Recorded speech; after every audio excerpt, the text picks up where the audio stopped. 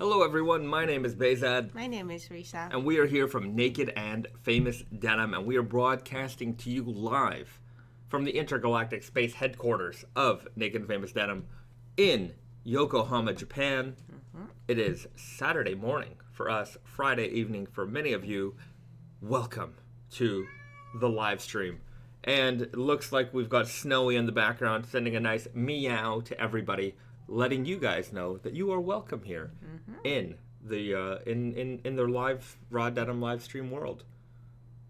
Welcome, everybody. It's a good day. We're just getting up. It's the first live stream of post time change. So it's a little earlier for us than it usually is. So please excuse my slow brain if it's a little bit slower than usual. But let's check in with the chat, see where everybody's coming in from, and tuning in from, and maybe that'll get the gears moving a little bit faster in my brain. All right, Chris Griffin, good to see you, familiar face. I'm checking in today with my Cotton Silk Blend Twill Army Green and my Spring Garden Selvage. The Spring Garden Selvage released today. Great choice for a day like today. BD, happy Naked and Famous Denim Day. Happy third anniversary to my Elephant 9 jacket. Paired it with my Elephant 12 jeans today. So, third anniversary with the jeans. That's fantastic. I never record when I get my new jean. Me neither. Yeah. I mean, that's a very special kind of raw denim head. Yeah. Does that. I feel like I probably should write it in the marker or something on the pocket or use a fade log. Yeah, that's what fade log is That's for. what the fade log is for. We've got Jenny Kramhorn, good to see you. Andrew Furusawa, good to see you. Familiar face. Pierre Moreau, hello from Guelph, Ontario, wearing my strawberry milk denim. Nice. Great series. We definitely need to do that chocolate milk. Keep talking about it. Yeah, we definitely keep talking about it. One day, guys. One day. KMX tuning in from Calgary, Alberta, fading my Dragon Ball Z collab Goku tuxedo jacket and super guy in honor of Akira Toriyama. Did you guys work with him during the collaboration? Did he get a sample? We did not work directly with him. No. Did he personally get a sample? I don't know. We send, when we do these types of projects, we have to send like whoever we're doing like the collaboration with, we have to send them a certain amount of samples for approval, and I don't know what they do with them afterwards. Yeah. I mean, I'm sure there are some people who've I'll take it. One time with the Street Fighter collection, we, with every, we made a bunch of jeans. We sent them, maybe, because usually they ask for a couple of pairs of each, I guess, to check for consistency. Yeah. I don't know. But I found the sample pair that we sent them had a slightly different shade of the metallic foil on the Ryu leather patch. And somebody posted one up on a forum once. He's like, "Oh, I bought these. I don't know. We bought them on eBay or something like that." And I'm like, "Oh, that was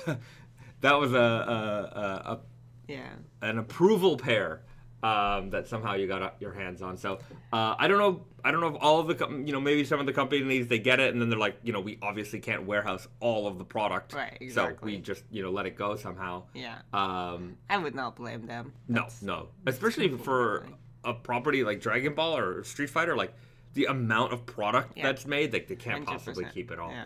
I remember, I don't know where I saw this. This is very off topic.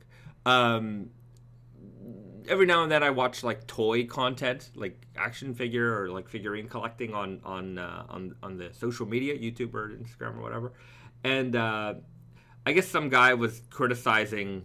I guess somebody worked at, I don't know, one of these toy manufacturers, and he's like, every time we do like a revival line, we're gonna do like a revival of like some '80s toy set that we did. He's like, you think we would have kept the masters of all of these things in our archive? He's like, no. Whenever we want to do a revival line, we just go on eBay and buy all the old toys and then do it based on that. And I'm like, yeah, I guess. But the person was like very offended that the company didn't keep an archive. And I'm like, yeah, I understand that because to me and you, rather if you're the toy collector, you would feel like, yeah, it makes total sense that you would, because it's so unbelievably special to you, this hobby.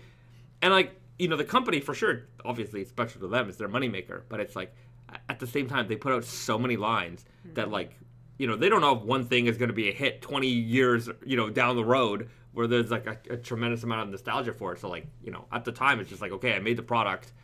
Yeah. Let's move on. I mean, for us too, we know that we should keep everything, and we try to keep everything. And when I was there, certainly I tried my best to keep every one of everything in the archive.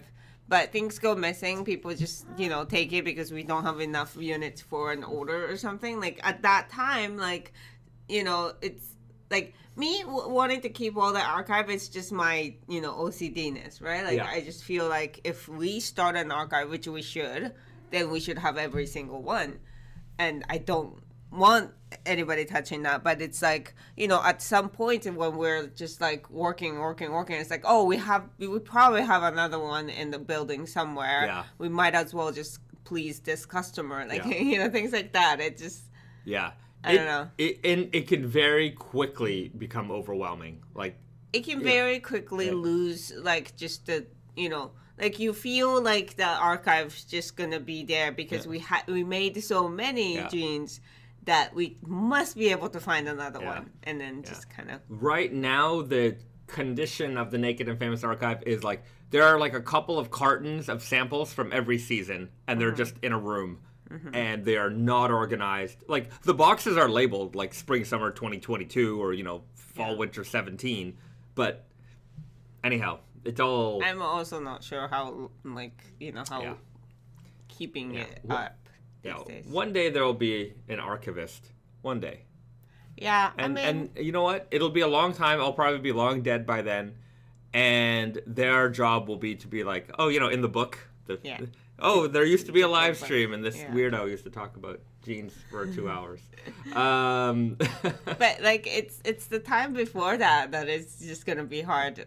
When we had the paper. I would maybe, but you know what? Yeah, it's tough. I actually have most of the documents, the PDF files of all of our old line sheets. Oh yeah, it's on the server. Yeah, but if anybody can get get that server, archived. So long as that server doesn't go But it's down. not all in the same place neatly. It just spread everywhere. into I remember one time Brandon, his computer died, and a lot of early Naked and Famous Denim stuff went dead, and his hard drive died. We sent it to one of those crazy hard drive recovery places.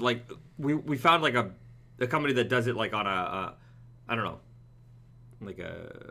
I was doing research, and it was if nobody can recover your information, we can recover your information. This is CIA level, top of the top. And then CIA, the CIA uses them all the time. And then we sent it to them, and they're no, the platter, there's this thing is dust. It's whatever happened to this, it's over. That data is gonzo. I remember one time my computer just decided to quit, and I had to get I had to get a data recovery. It's not there was anything important. It's just that sentimental value and stuff like that. So I went to this random guy's house.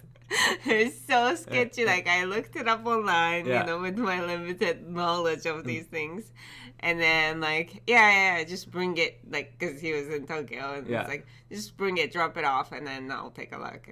And he had good reviews and all of it, and then it's when I showed up, it was just dingy old apartment. It's I don't know if I should have told somebody that I'm gonna be here. But it all worked out. He recovered maybe half of it. Okay. Yeah. Well, better half than none. And you're alive. Hooray! No harm. So it all worked out. That's a nice guy. All right. Well, there was a little sidetrack, but I did bring it back in to Naked and Famous Denim related. That's for sure. We've got Arif in the house. Happy Friday, everyone. Hello from Chicago. Some random guy going to Vegas for a week in my Dirty Fade True guys are going to be in my rotation there. Nice. Well, great choice. I hope you enjoy Las Vegas. I was just having a conversation with someone the other day about how much I actually like Las Vegas. Yeah. Industry people are very mixed on Las Vegas, I have to say. And for some reason, a lot of people are down on it. And I was never down on it. I was always up on Vegas. I feel like it's like, people say that just to say it. Yeah. Just because, like, it's like, oh, it's so, like... cheesy or whatever, like cliche, I don't know. It's like, no, it's cliche, but it's cliche for a reason. Like, it's so efficient. I love Vegas. It's a great place. Wonderful place. Cheers to the good people. Like, that town Vegas. It's just literally designed for conventions. Yeah. Oh, yeah. If you're doing business there, it is the easiest place to do business in the world. Yeah. It's a little funny because it's the city's designed for convention and bachelor parties. Yeah. So it's a little confusing. You got a little bit of both. But yeah, what I loved about our time going to Vegas was just the pure efficiency of that town. Like, McCarran Airport is 20 minutes away from your hotel. Mm-hmm. When you go to New York, good luck. It's an hour. If you land in Newark, it's going to be an hour to get into the city. Traffic is a nightmare. And then, you get to the venue. If you go there in the winter, it's cold. Getting a taxi is impossible. Not impossible, it's just hard. Whereas in Vegas, you want a taxi, just line up at any hotel. And the next hotel is a 5-minute walk away. Yeah, and there's always somebody there to help you. Yeah. And it's a very friendly... Very friendly environment. So cheers to Las Vegas. Viva Las Vegas, as they say. Yeah. And there was the Pinball Hall of Fame there, which we had a great time at. Yeah. So, can't say enough good things about Las Vegas. Look, it's the Wizard of 32 ounce. Hello, everyone, he says. This is Garrett, the Wizard, the Tate and Yoko manager. You may remember him from such episodes, such videos as This Week at Tate and Yoko. And he's the main character in that. Star. Yeah, the star. He's the star of the show. So everybody welcome Garrett to the chat. We've got Kelly, John Biswell. Will there be another heavyweight black denim like the Elephant 7 anytime soon? Anytime soon, yes. We have coming this fall the Shinigami Selvage, which is the revival of the Akuma denim and the Trunks denim. So if you guys remember that 18-ounce big slub heavyweight denim, very, very textured, beautiful fading properties. It was only ever available as those two options. It never came out in the mainline Naked and Famous collection. This time it's going to be in the mainline Naked and Famous denim collection. So if you're waiting for a heavyweight black, that's the one to get. If you didn't already get the MIJ 13, though it's not quite as heavy as that one, it is still a very slubby and beefy denim. So there you go. Canadian Penny writes, what would the Las Vegas City jean be? Interesting. I don't know. It'd have to do with money. Lots of money. I don't know. That's a good question. That's a good question. It has to be flashy. Like that, what we did with like real gold selvage? We got the gold plated buttons. Yeah. Like that vibe is kind of... Yeah, somewhere in there. Yeah. Bachelorette party, pocket bags. Oh, like just the... Yeah, Chippendales style. No, what do they have? They had the Thunder from Down Under. Yes. Yeah, they do have Chippendale too. Probably. Yeah. I don't know. I just remember the billboard as we would always leave the airport. Gigantic billboard. Thunder from Down Under. It's a good name. Yeah, it's a great name. And I remember my first time in Vegas, the absolute first time. I got off the airplane and they had this giant sign in the airport. It was like, shoot a real machine gun. And it was like some bikini babe and like an M50 machine gun. Like, I'm just like, I've come to America. This is America, man.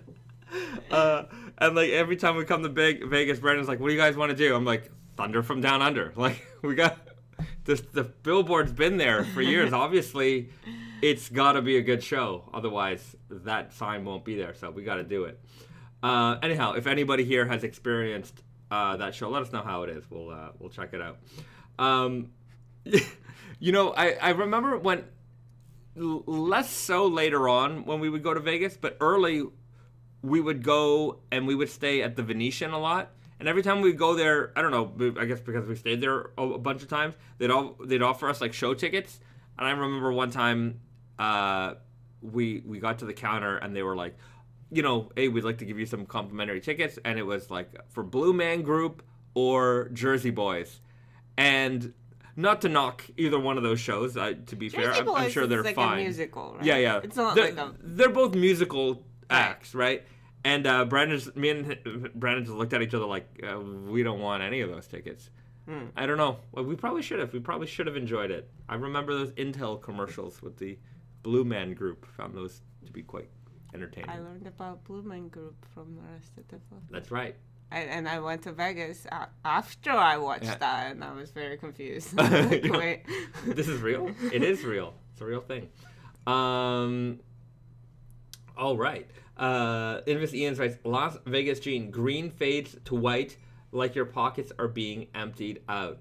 Come on, guys. That's not the attitude. Your pockets are going to be filled with money. Green fades to gold. Yeah, no, green. White fades to gold. I don't know. Indigo fades to gold. Gold, yeah. We got to have a... Gold or green. Thunder from Down Under pocket bag, money pocket bag, something like that. That's the way to do it. You're going to have a great time. And spending money and debauchery. Las Vegas. And steak. Good food. Good food. Pedro writes, good question. Let's hear the 411 on the left-hand twill Blue Owl that dropped today, please and thank you. Well, let me pull it up for those of you who would like to know, including, I'm sure, everybody. Shop.com. So Blue Owl, we did a special collaboration with Blue Owl today. You know, hold on a second. Didn't load. I think they'll US, I think. Oh, is it? Yeah. Something's wrong with my computer. Blue Owl. My computer is... Blue Owl US, not US. Yeah. Oh, okay. There we go. We got it. So, today, we released with Blue Owl Workshop the double black left-hand twill selvage. So, you guys may or may not be aware that we do collaborations with Blue Owl from time to time. They're exclusive releases just for them. And oftentimes we work with our left-hand twill denim. And we actually make a special version of our left-hand twill for them that is slightly more textured and slubby. And so today we dropped the double black left-hand twill selvage. So if you've been looking for a black edition of the left-hand twill, now is definitely the time to do so. And Blue Owl is the place to do it. As you can see, even from far, it's got that slubby texture. And with the black, I think it really kind of shows through, as you can see here in the photos. Yeah, this is like a mini version of the Shinigami Selvage, right? It's not as heavyweight. There's definitely a better year-rounder jean to wear. And, of course, being left-hand twill, it's going to soften up nicely over time. I'm just sometimes between us and Blue Owl, whenever we do our kind of collaboration items, we plan it out, but like as far as like their release time, sometimes I'm in the dark, so I don't get as much time to talk about it or promote it. So like I saw they posted it this week, so I shared it on our socials. But yeah. Available now, limited quantities. The text, look, that's a great photo, by the way. Their photos are always great. Beautiful photo. You could really pick up on that texture here. Very, very inky black denim. It's got a lust to it. Yeah. That's great. Yeah. Lusty, like Las Vegas. No, I'm going too far with that one. Anyhow, double black left-hand twill selvage available in the Weird Guy, True Guy, and Easy Guy fits. Sorry, Super Guy fans. But, yeah, no Super Guy on that one. Sizing is limited, that's for sure. They still have Easy Guys. And actually not True Guys. I guess some of the bigger sizes are gone. But everything else seems to be here. So get it while you can, because this was a one-time production. When they're gone, they are gone. And in addition, we just dropped the Spring Garden Selvage. You can see that it's available here on Blue Owl as well. They have it here in the Weird Guy, and on Tate and Yoko, pronounced Tate and Yoko, we also have them available here. Those beautiful indigo denim with the multi-color weft interior. I think one of the more classically beautiful denims that we've made, with that very subtle pastel multi-colored weft interior. So available now. You can get your pair. Sizes are available. So super weird, easy, and true guys. So for those people who already have them, I hope you are enjoying them. Okay. Canadian Penny, will Naked Famous ever issue that slubby or left-hand twill themselves? I don't think so. I think that's going to stay a Blue Owl situation. All right. Unless, like, decades down the line, we find that random yeah, rolls. That's right. Unless, yeah, sometimes that seems to happen. If there's like 2 rolls in the warehouse and we can make like, I don't know, 40 pairs of jeans, we'll just make them. Ryu Saitama writes, hello, is there a release date for the hemp denim? Not yet, but I will have that soon. Yeah. Soon. It's a coming. There's not much more new spring items no, that are left to release. Ocean's Edge. Ocean's Edge. Hemp. Yeah. Craftsman. Craftsman, yeah, that's a good one. Is that it? Is that it? I think that might be it. Oh, matcha is not. And the matcha. Yet. So yeah. 4. There's 4 more to go. The next one's Yeah. matcha. Yeah. Right. Everything should be out by May.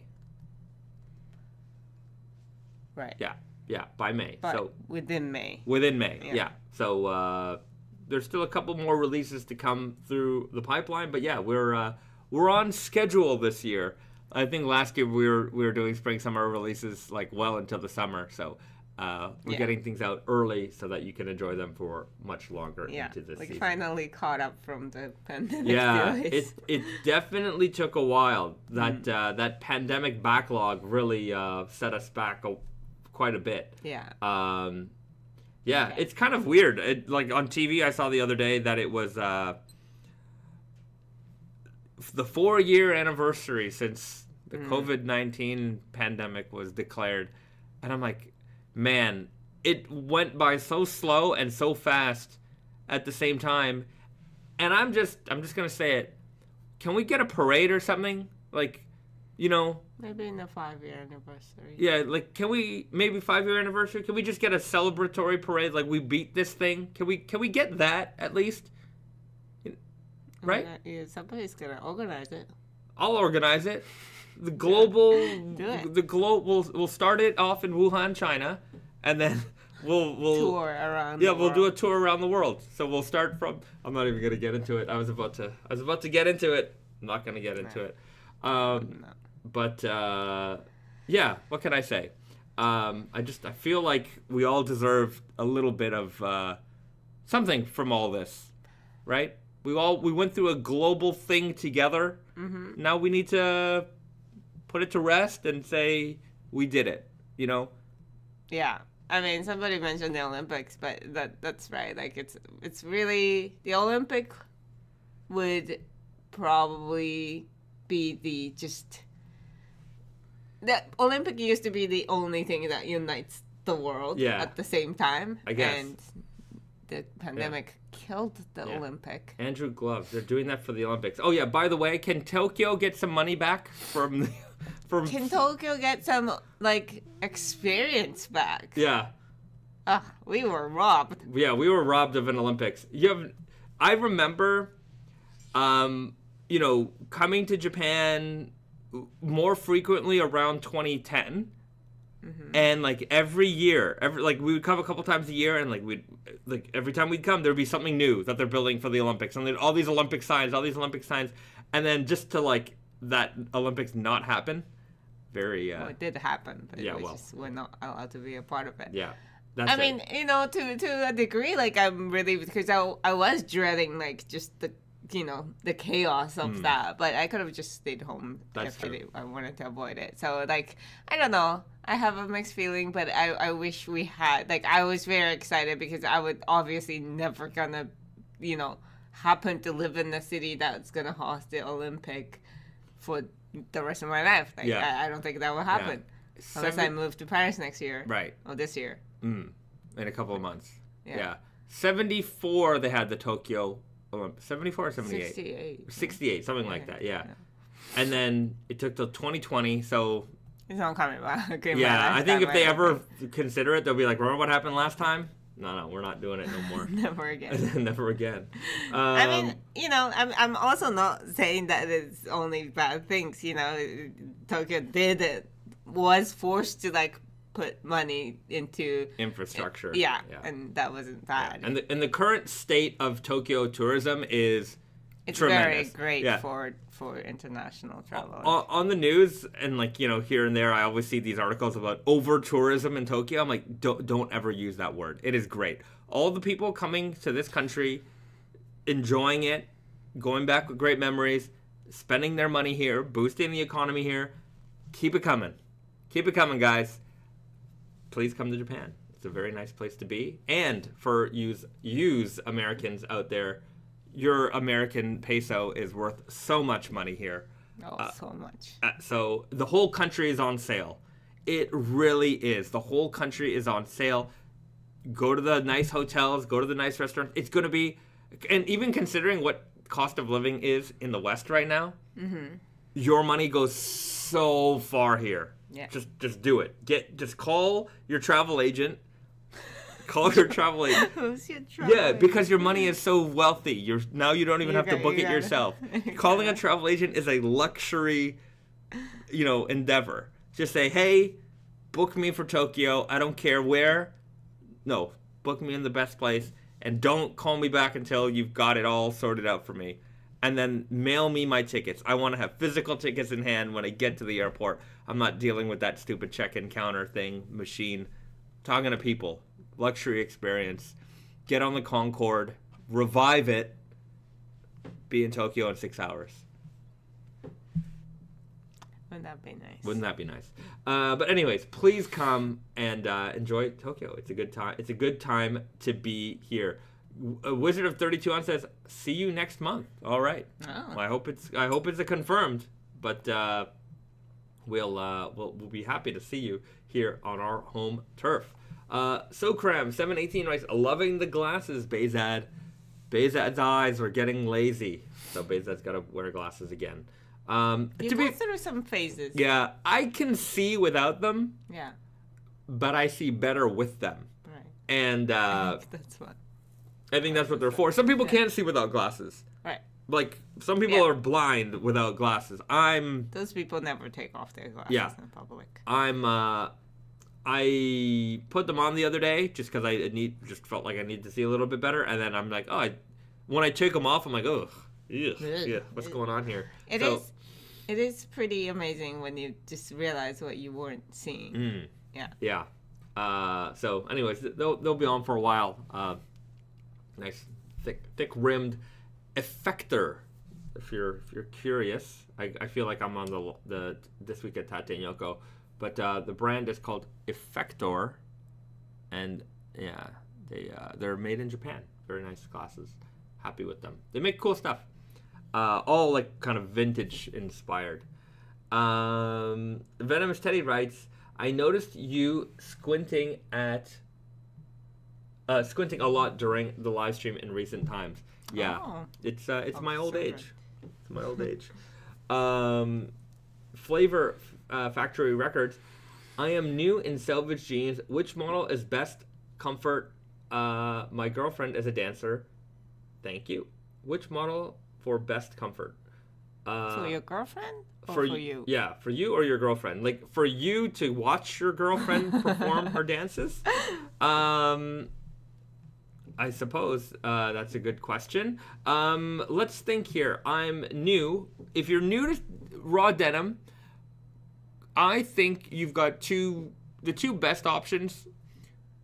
Consider the stretch selvage, because it's rigid, but it's not particularly rigid. It's got 2% stretch, breaks in very easy. And if you're coming from comfort denim land, maybe your jeans were pre-distressed, pre-washed, they had a lot of stretch in them, it'll be an easy transition for you to get into. You got that classic dark indigo look, selvage, slightly rigid, they're gonna fade beautifully, so you get everything that you're looking for. And then once you've kind of had that for a year, maybe you want to get into something with a little bit more structure to it, like a 100% cotton, or you could just jump into the 100% cotton and just, bite the bullet and go for the full raw denim experience. And in that case, I would recommend the left-hand twill selvage. That's always left-hand twill.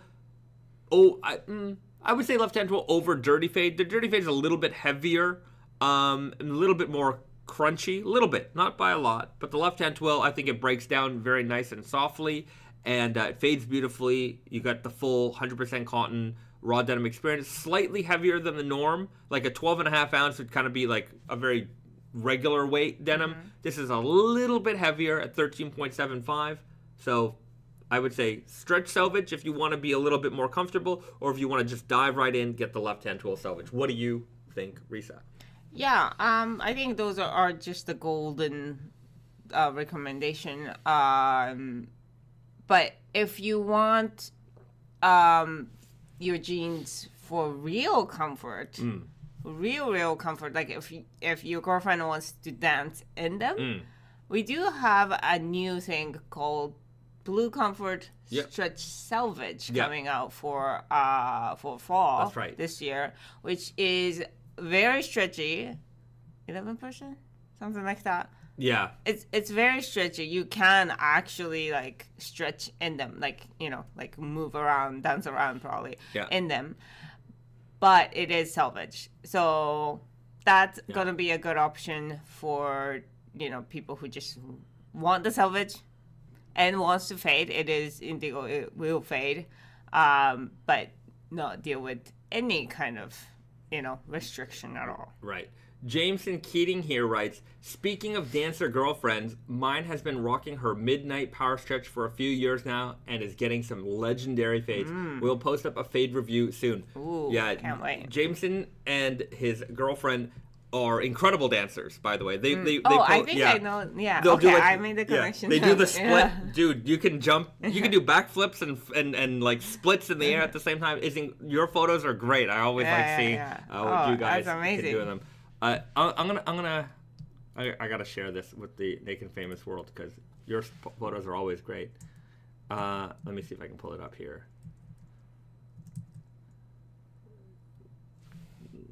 There we go. Everybody go follow Jameson here on Instagram. Oh, I gotta find one where you're wearing the raw denim. But this one. This one is, I remember seeing this. I'm like, wow, it's unbelievable. Unbelievable. Look at this, guys. There's some super moves over here. So go check out Jameson on Instagram. A great member of the raw denim community here. And very talented and fantastic. Look at this. Unbelievable.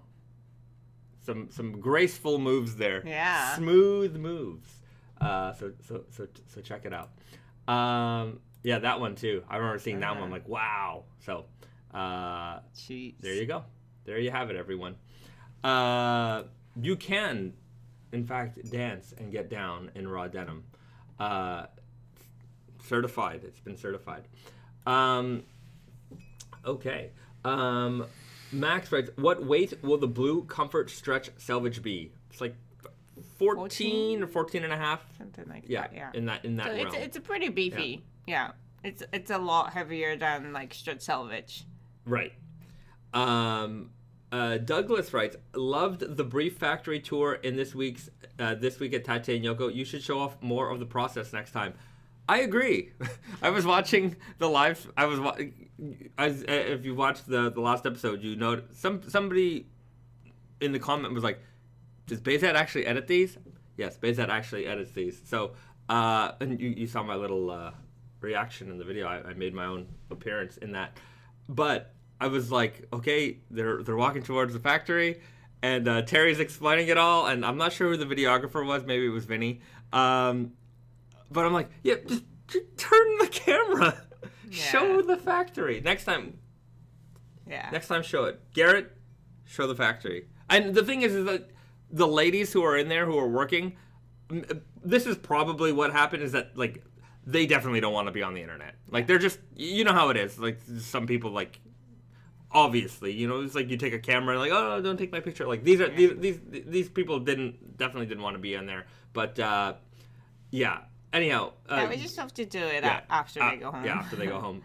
Garrett writes, people are still working. Yeah, that's true. But anyhow, just maybe do it when there are people have gone home for the day. Yeah. James and Keating, in my perfect cells.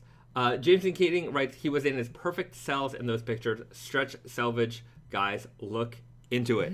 It does the job. It does the job. Sam Wang writes, how come your cashmere selvage doesn't get more love? I don't know. Here's why I think. People very closely associate cashmere with winter. And so people see cashmere and they're like, well, this isn't an all year thing for me. This is like wearing a sweater. And so I think the people who have it love it, enjoy it. It's very, very comfortable. But I think the hump is trying to get people to understand that this is something that you can wear all year. I think that's kind of happening these days. Like, I feel like people are like becoming aware that wool or like cashmere or alpaca and those kind of things, because it's so, you know, it exists in nature. Like they live in the summertime too. So it's like, you know, the properties are, of course, it keeps you warm, but also it's great for, you know, moisture wicking. Moisture wicking. And, you know, stuff like that. So the properties, I feel like people are starting to realize that these properties are good all year around. So we just have to get the messages out. Yeah. So there you have it. It is actually like 12 ounce or something. It's relatively lightweight. It's lighter weight and very, very, very, and they wash down incredibly. Very, very nice fabric. Mignon Maxime writes, I did hands-free cartwheels in my Sea Island selvage. Nice. Well, there you go. Hands-free cartwheel. Yeah. One time. Do that? It's like a flip. Yeah. Like you need a lot of momentum. You need some amount of momentum to do that. I would imagine. Or some. Well, that's pretty cool. Yeah, my New Year's resolution was to do a cartwheel. And I did it. You did it? Magnificent. It was magnificent. It was a magnificent one. Mine was to floss. Did it. 1201. Blood everywhere. Blood everywhere. What can I say? All right. Let's see what else we have here in the chat. Okay. Sokram writes, 4th time getting a pat down at the airport with the king of slub at U.S. airports. LOL. Yeah, it's the denim probably. Here's what it is. Is like they see the imprint of your wallet or your phone or whatever, and they assume that it's still in there. I get pat down a lot at the airport, mostly because I think I'm very attractive and that the people who work there are perverts. But the other part is that there's clearly this marking of a phone or a wallet in my back pocket, and they're like, this idiot didn't empty his pockets, and it didn't like set off the pervert machine that they look through your naked body. And so they're like, all right, well, time to get handsy. And then they start feeling on your junk. They only touch you if you walk through the metal detector, right? Like if If it was the scan, they would be like take out stuff in your pocket, you go back in there. No, I've had both. Yeah, I think they hire perverts. They just want to touch you? Yeah, they just want to touch me. Couldn't resist. Yeah, it's like, you get into this situation where the guy's like about to go into like the end zone and he's like, is it okay? And I'm like, what do you want me to tell you, bro? Wait, what? Yeah, like end zone? Your junk area. Do they touch? Yeah, of course they touch. The guy's like, he uses like, usually they use the back of their hand, but they're checking, and then they're like, is it okay? I'm like, what do you want? What do you want me to tell you? Is this okay? I'm like, no, it's not okay, but I don't have a choice here. Now do I? Now do your thing and let me go. I don't think I've ever been pat down like that. Like armpit, like. Yeah, armpit. This area, yeah, for sure. You want to feel on my armpits and, take some of that smell home with you? Look, man, there's a lot of... I'm not going to kink shame anybody. If that's your thing, go for it. But, yeah, anyways. I wonder, now that I'm wearing the jeans that you put wallet fade in. Yeah. I wonder if they're going to start patting me down. Probably. Yeah, the last time, Andrew writes, the last time I went through Pearson, none of the TSA agents cared at all. They just want to get people through there so quick. Maybe. The funny thing about air travel, now we're going to get into some air travel talk. This is a great conversation, guys. The thing about air travel is I remember, like, traveling during the pandemic, and I have to say that for the most part, it was the best travel experience of... Not the most part. Parts of it were the best travel experience of my life. Because I remember going to, like, Narita Airport, and Risa and I and 10 other people were probably the only people in the airport. Like, we got on that plane so fast. Like, there was nobody on that plane. Like, we're on a giant airplane from Tokyo to Montreal. Nobody on it. And then, like, you'd get the security, and there was, like, nobody there. But I remember in the height of it, like, when travel was starting to come back, and they didn't know how to deal with it, there was all these crazy lineups, these crazy backlogs.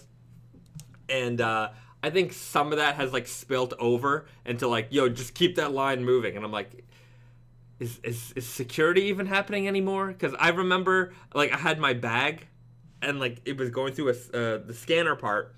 And no joke, there was 14 people at the scanner. I'm not even lying. 14 people at the scanner. And, like, I had to put all my stuff on the tray. And at one point, like, my wallet was on top of the thing. And, at one point, they're like, okay, stand over there. So I'm standing. And they're like, oh, you got to put your wallet away, sir. Like, you gotta conceal that. And I'm like, conceal it from who? Who's going to take this? And I literally said that, and then as there are 14 security officers looking at my stuff, the person says, oh, you'd be surprised. And I'm like... But you're the security. But you're supposed to secure this. So what am I supposed to be... so what you're telling me is that you guys steal. And that I should keep my eye on you. Anyways, it was so frustrating. Anyways. To be fair, that was a training day, and that wasn't really, like, 14 but fully capable But letting it out of the bag that I would be surprised how much stuff gets stolen by them I learned that from Orange is the New Black, that they just do steal. Yeah. I got the confirmation on that show. Yeah. Chief Miggy, there's been times where they get caught for stealing. Yeah, that's great. It's just like airport security. They're just like, anyhow. As you can see, these people, airport security people, are some of my favorite people in the world. And I show, man, the amount of respect I have for the hardworking people at airport security. But, it's like they do get the bad rep. Like, most of the time they're just doing their job. Like, they're not, like, they don't take pleasure in it. They have to do it. Sometimes there are jerks I think some people take a lot of pleasure. But I also have encountered people that are overly, like, nice and considerate because they know that we all hate them. Let me say this. Vegas, their staff is always nice. I don't know what Vegas and also people. I have to say that here in Japan, it's also a breeze. It's never a problem. Yeah, but they're not. They know the rules. These people are literally the ones that are just doing their job. They're not trying to offend you. They're just gotta do what gotta do. I just remember our last trip coming home from New York, and like the guy at the counter was just yelling at people, just like ferociously yelling at people, like stand over here, go over there. Did I tell you to move? I'm just like, what is wrong with you? Yeah, like they feel like they have a power in this situation, and they do a little. Yeah, they definitely do, and it's like, wow. Yeah, it's just like, what is the point? Like, we all are trying to follow the rules, but your rules are sometimes confusing because you're here every day and you know your rules. Yeah. But for most of us, this is the first time we're in your security zone. Yeah. So just and the way you treat this line and the way the next person treats this line is going to be completely different. Very different. So take it easy, and nobody says to this guy, "Don't yell at the passengers." Like, anyhow, nonsense. So Cram writes, "JFK is rude AF, LOL." Yeah, I definitely felt that. I used to travel with samples, and I was very Japanese in that way, like because I was traveling for a job, so I couldn't risk like bringing in samples and getting them confiscated. Yeah. So I would declare the paperwork. It's called carne. Like you have to apply it weeks in advance and prepare for it. And you also have to just talk to the customs agent and just show that these paperwork are filed and these are the actual samples and blah blah blah. And JFK, there's one person at JFK who was the worst, literally worst. And I would sometimes travel with another coworker of mine who's doing the same thing. And I would just if I get that guy, I was avoid this line. It's just he was the oldest guy who just wanted to live to bully people who did the job properly, at least to the extent that they could. Right. Anyways. Bullies. Yeah, they're just anyhow. They're very nice people who deserve all of our love and respect and praise. So cheers to all the friendly folks at the airport who make traveling a joy. Here's to you. No, I do appreciate the friendly ones, actually. Yeah. Friendly ones, sure, but shout outs to all of you. James and Keating, the rules are different in almost every airport I've been to. I've always feel bad asking what I need to take out of my bag. Yeah. Yeah. It's some airports all the time, even in the same airport. Yeah. Even in the same airport. Though I think I was in Chicago last time where they're like, okay, leave everything in your bag. I'm like, great. And then then they march you through this line of dogs, which there was this whole dog lineup. I was like, okay, everybody, there was 5 of you. Okay, walk. Okay, now walk. Right, and then we all have to walk straight, and there's this. It's it kind of feels like an obstacle course where there's these dogs who are just on the sides, just sniffing you all out. Kind of fun. And I'm like, okay, this is fun. And yeah, it's okay, leave your electronics in, but take your laptop out. Or sometimes I'm okay, I'm taking off my laptop. Oh no, leave it in your bag. I'm like, fine. And you go back to the same airport, take it out, and then you're pulling out. I'm like, do I need to take out my iPad? No, I said laptops only. I'm like, okay, what is the difference between a laptop and an iPad? Even you guys. What do I do with my Surface with the keyboard on? Right, is it a laptop? Is it a tablet? But also, with shoes, sometimes you ask, do I need to take off my shoes? And it's let me see your shoes. Yeah. It's just pick one. Just pick a side. Yeah. Pick a lane, guys. Yeah. They're oh, if your ankles are showing, you don't have to take them off. If the boots are higher than this, I'm like, okay, well, I have some really chunky boots that show my ankles. I'm you gotta take those off. Partially show my ankles. It just stops right at the. Yeah. So anyhow, don't you guys can all be frustrated, but it ain't my fault. You guys figure out your own rules. Figure out the rules and let us know. Okay, back to reality. Okay, here's a question. Airport question, airline question, just because it's on my mind. To recline or not to recline your seat on the plane? I recline. If it's a long haul. Full recline? No. No. You never full recline? Never full recline, and I never recline until after the first meal. Because during the meal, you have to bring it back. And usually the first meal comes pretty quickly after. Yeah. And you're still also not, like, that tired at that point. Or very uncomfortable at that point. So I would definitely wait to do anything until I'm done with the meal. They take out the person's plate. And then I'll just, like, sneak look. And then just recline, like, halfway. Halfway. Okay. On a long haul. Long haul. Yeah, short haul, are you reclining? Like 5 hours or less? No, I don't think so. I just don't want to, like, get into issues. Like, I wish I could, but I don't want to, like, you know. I'm a very, like, if I recline, I'm going, like, 10 or 15% max. I don't want anyone to recline on me. I just don't. Come on, we don't only have this much space. I also don't know how much is the, like, full recline versus what I'm doing. So I don't. I say half, but I don't know how much. Yeah. Just slightly. Don't full recline. Pro tip: be a good person on that flight. Don't full recline. And if someone is full reclining in front of you, press the screen really hard. Just really with as much force as you can. Hit that screen. Or, like, put the desk back up. Yeah.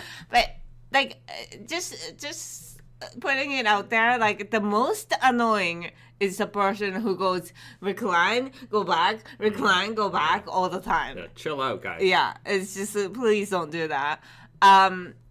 Also, on Shinkansen, if you're traveling to Japan, on Shinkansen, what I do, I think it's a considerate thing because it's way more room, right? Like, it's not like an airplane where even on the regular economy class, like, it's not. It's got a lot of room, but I think that the nice thing to do is that if you're gonna recline, get to the seat and recline right away, so that, like, they know that this person is coming. There's movement. It's in the station.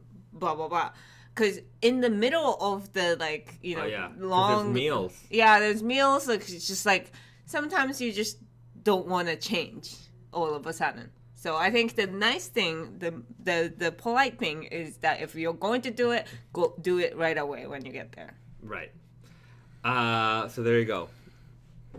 Travel etiquette. Tip. Pro travel etiquette. And bare feet. Don't do it.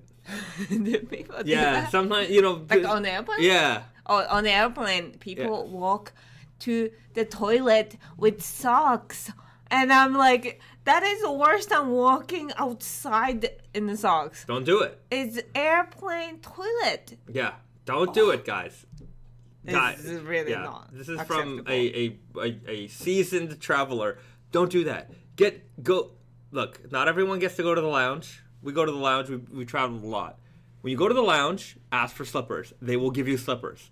And then you have some slippers that you can use for the flight, right? Or if you're in business class, they're going to give you slippers. We don't go in business class. I haven't been in there in a long, long, long time. But if you at least have lounge access, maybe you have lounge access with your credit card. Sometimes your credit card gives you a lounge access. Check on that. Take advantage of it. Or just buy a pack of slippers, disposable slippers on Amazon. Buy a 50-pack, use those for the flight. If you got to take off your shoes, use those, put your shoes under your seat, whatever. Put the slippers on, use those to walk around, be comfortable in, and then toss them out when you're done. Or travel in shoes where you can kind of slip in and out. Like, it's just... Yeah. It's be prepared for... Or, like, even when I travel with, like, regular shoes and no slippers, I would just, like, take off my shoes at the seat, like, underneath the chairs. But then when I get up to go to the washroom, I'll put the shoes back on. That's what most normal people do. Yeah. But some people do not do it. It's just insane. It's just nuts. But like, disposable slippers are the best thing. Even when you go to a hotel, you don't want to walk around in the hotel room wearing shoes all the time, but you also don't want to walk around barefoot because some people are using shoes in there. So if you have a slipper, slippers are great. I have a mountain of slippers. It's true. I just had another travel pro tip that I forgot. I'm sure it'll come back to my mind in a second. But yeah, airport lounge. Oh yeah, if you do get the airport lounge, here's a mega pro tip. This is a great pro tip. If you're on a long haul flight, even if you're on a short haul flight, if the lounge has a shower, use it. Use that shower because usually they have nice soaps and everything. It's take a shower, feel refreshed. Take that shower before you get on that 12-hour flight. Ooh, what a great feeling. It is a very, very nice feeling. Use the airport lounge shower if you can. Sometimes they got them, sometimes they don't got them. But if you can, it is, doing that changed the game for me. Definitely. It depends on the lounge, though. I mean, if it's a nice lounge. Yeah, if it is a nice lounge. I've had showers at not the best lounge, and that wasn't, like, fun. I was like, oh, I don't know if it was worth it. I was stuck in Frankfurt last summer for over a day in the airport. And they kicked us out of the lounge after like 10 o'clock or whatever. My flight was supposed to be... Anyways, my flight was like late, like 11 p.m. or something like that, but the lounge closed at like 10. Anyways, I was at the gate waiting to get on my flight, and then while on the tarmac, our flight got canceled. So they sent us back into the airport, and then everybody slept at the airport that night. That was what happened. And then I got to the lounge at 8 a.m. when they opened, and I immediately ran to that shower in the Lufthansa lounge. Fantastic shower, great experience. On an Amazon rating scale, 5 out of 5 stars. Just very, very nice. Yeah, Frankfurt Lounge is one of the best ones that I've been to. I've only been to one once. Yeah, that one. Lufthansa usually has a good lounge. Yeah. All right. What are some of other people's give us some other travel pro tips. James and Keating writes, a woman walked barefoot into a post office as I was leaving, and I felt like I narrowly escaped a dangerous scenario.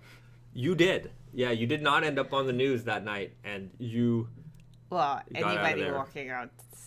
Well, yeah, I don't know. I can't maybe generalize. The post office can get a little...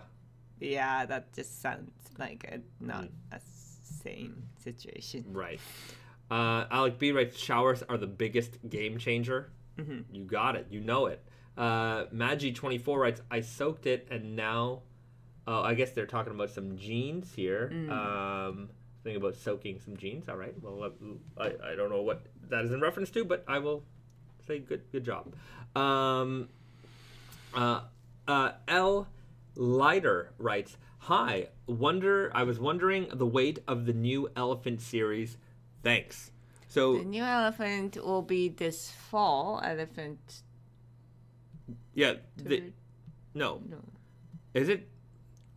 What number was it? Why am I blanking? You know why? Because we didn't number it. We called it like Elephant Red Core. Yeah. So is it Elephant 13? I think it's 13. Maybe, yeah. And it's going to be 20 ounces. Yeah, 20 ounces Red Core Elephant. That's right. Alec B, travel pro tip, eye mask and neck pillow.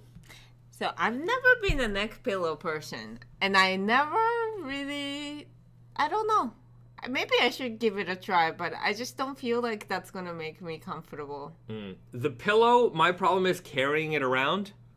Yeah. So I don't like to have too much on me. Yeah. What was the other thing? The eye mask I've used. Yeah. Because sometimes there's just like these lights Oh yeah. And they just bug me. Yeah, I used to sleep with my light on, full on, all night, every night. I can hardly sleep on a plane, so anything that helps is definitely a help. And usually they'll give you a little eye mask. Yeah. Eye masks come, but... And like you can toss those, so it's not something you have to carry around. Last time when we flew with Turkish Airlines to Paris, they did give us a free slippers, which I thought was nice, because you know, like usually in the economy class they don't give you slippers, but I think they should. Yeah. It's not very expensive. No.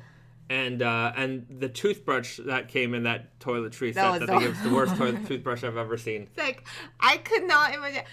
You know, like, you go to, like, a cheap hotel, like, cheap business hotel, and they have a regular toothbrush. It's not wonderful, but it's, like, fine. And then this Turkish Airlines is like, how did you find this bad quality of a toothbrush? Right. I used it like twice, and it was just like literally like all the hairs were like. Yeah, it was an embarrassment. It was an embarrassment to toothbrushes. Magic24 writes, he writes, I was talking about my new raw denim jeans, not Naked and Famous. That's okay. Spilled water on it, and the fibers are elevated, and the spot looks super dark, like I peed myself. I would just maybe even it out, and just maybe wash the jean, or soak the jean, and just let that all balance out. If you spill something, you kind of have to, like, you know, take out your... I know maybe your plan was to not wash it for a few months, but that's out of the window. Sometimes you just gotta bite the bullet.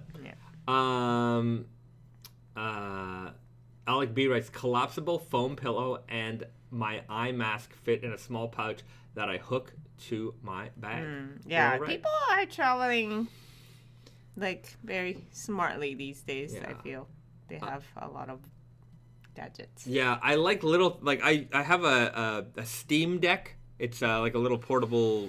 It looks like a Nintendo Switch, but it's not little. Like, it's big. And I find it too big to travel with. That is a little too big, Yeah, like, even the Nintendo Switch I found was too big, and then we got the Switch Lite. I found, like, that thing was way better. But I like the Steam Deck because I can play, like, real PC games on it. But if they made a mini version of that thing, I would get that. The Steam Deck it's a big chunky boy.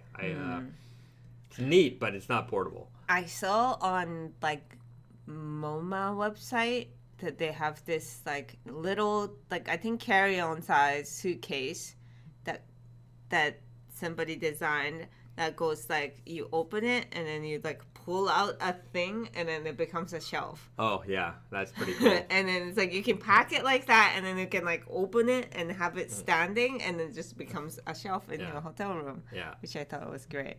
Maggie writes, go for a classic Game Boy Color. I still have mine. Maggie, I have... How many Game Boys? I probably have 70, 80 Game Boys. Not everything works, though, does it? Most, they work. Yeah, they work. There's probably a handful that are broken, but at one point, I was going for a collection of all of the colors of Game Boys that were ever released. Now, I knew in my heart that I probably wouldn't be able to actually complete that collection because there are some very, very rare variants out there, but I have a lot of Game Boys. Yeah, I collected them. I stopped collecting them a couple of years ago, and like these days the prices are crazy. I was picking them up when like I could get like 5 Game Boys for like $50 or less. And nowadays, like if you got a Game Boy for $50, that'd be a good deal. But yeah, I have a pretty solid collection of Game Boys. But you know what I do use? Let me show you. The analog. Yeah. That one's great. Do they come in color?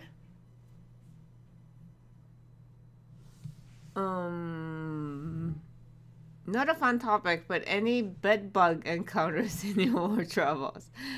Not so far, not me at least. There was a real concern in the last patch of travels. I guess because people were talking about it, that was an issue, I guess. And yeah, thankfully, no bed bug on that trip. that is my biggest fear also, because you would bring it home, like, and it's like a bed bug from another part of the world. That's just not fun. Yeah. I love the Game Boy. So anyways, I like portable consoles. That's the Steam Deck. As you can see, like, it's big. For a computer, it's small, and so this plays like real PC games, so it runs your Steam collection. But I prefer to travel with this. There's the Analog Pocket, which runs real Game Boy games. This is the first one that they released, so I got this when it was like during the pandemic, like they had a pre-order, so I got it. It took a while to get it, and I got it. And then in the fall, they released a color variant, which is like a green glowing one. So this glows in the dark, kind of like, if you're into Game Boy Pockets, like, they had extreme green, but that was more of a clear, transparent. Anyways, it just reminded me of that. So they started releasing color variants, like the original Game Boys, there were color variants. And then they released this, so I bought this because I'm like, I have to get the color variant of this thing because I like it, and I collect Game Boys, so why not? And then, like, 2 weeks after this thing launched, then they launched even more colors, and I bought a clear, I didn't even open the box yet, but I bought a... Oh, you didn't open it. Yeah, wow. Still. So I bought they had like a clear black version of this, so I bought a third one, just so, that's how I roll. So when I say I like portable consoles, I mean it. I really do like them. And like Risa uses this one, and I use this one, and this one will get used eventually. And then I use this very rarely, but it's in the collection. Magi24, that's cool. Going back to the classics, I also bought a recently new Walkman. Oh, I also collect those things. As you can see, even behind you, there's like a color television here. That's my holy grail of color TVs right there, the Brion Vega. So I like old electronics. I like retro things. Andrew Groves writes, "What's the best games for Analog Pocket?" Tetris. Tetris is the best game. Tetris is the best game ever. I want to play Tetris again. Yeah, I love it. Anyways, look up Analog Pocket. There's a lot of things you can do with it that are, it runs regular Game Boy games, runs Game Boy Advance games. You can get these modules that you can play like Neo Geo Pocket games or Lynx games or Game Gear games, and then you can put an SD card in and do other things with it as well. But yeah, that's the best part, because like if you use the classic Game Boy as opposed to analog, like you have to carry all these little cartridges to play games. You can do a lot with these, but yeah, they're pretty neat, and hold on. They're well designed. Is there a charge on that thing? Yeah. Play cartridge. Boom, and you've got Donkey Kong. There you go. Look how... Did they come in like a colored screen? Yeah, so you can change the colors of the screen.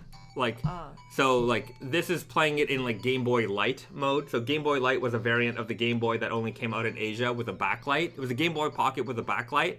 And so hold on. Just so you guys can see all the cool things that this thing can do. Actually, I don't remember how to do it, but there are like I just don't remember the setting for it right now.